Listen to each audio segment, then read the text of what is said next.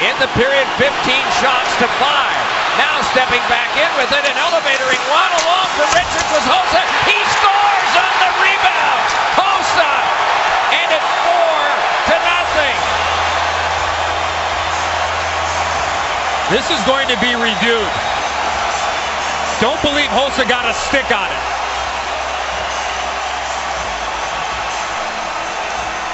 The chance for Richards, and then Marian Hossa follows up. Watch Hossa coming into your picture. There's Hossa, stick is tied up in there. The puck goes off the right skate of Marian Hossa.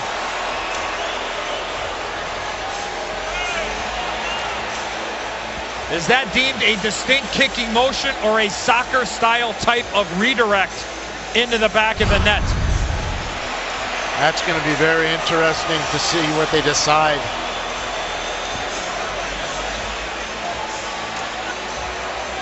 It comes off the 5th odd man rush of this period for the Blackhawks.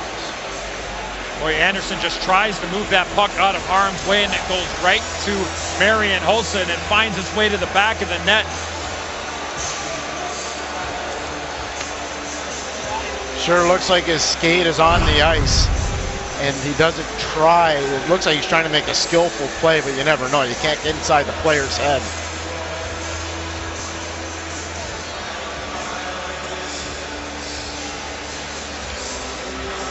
There is a lot hanging in the balance on this decision. 4-0 or 3-0, and a chance for the Ducks to keep bringing it. Their chances wouldn't end at 4-0. But that's a very difficult comeback to make. We've had some threes. 4 is enormous.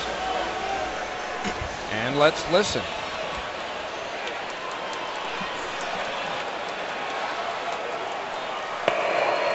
Upon video review, there is no distinct kicking motion on the play. We have a good goal.